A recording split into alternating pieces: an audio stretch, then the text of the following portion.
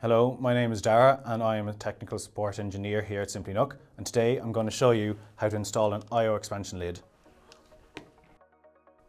Before we begin, we'd like to have a few tools on hand. A screwdriver so we can unscrew the base plate of the unit.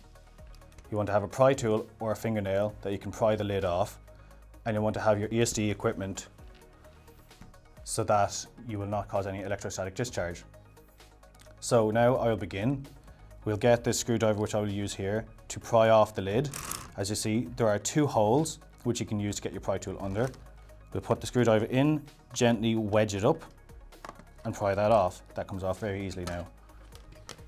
Next, we want to flip the unit over. We want to unscrew the 4 screws on the bottom, loosen the 4 screws in each corner. I've done that already. And you'll just leave the base plate on for the moment. You flip over the unit. This will keep the motherboard still inside. You take your lid and you take your cable and you snake it through. You snake it through this hole. It'll be on the front left as you're looking at the front. Place that through and make sure you get it past the motherboard on the inside. So just push it through a little bit more, and now we can place the lid on. So you place the lid on front to back, as I would find easiest. You line it up with the clip holes, and then you just push it along until you get to the back and it all clips on perfectly. So now we have the lid on nice and neat.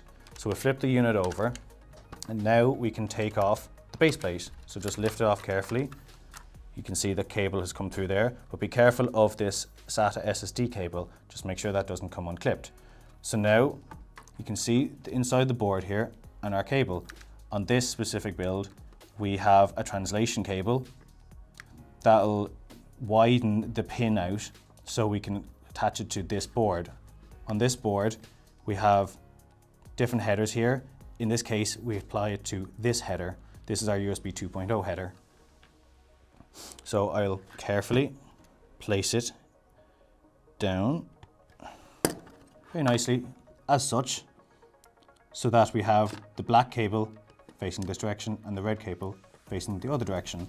We'll tuck our cable down, and we may have an SSD go in here that'll help keep it down. And now we can place our base plate back on and screw down the 4 corners.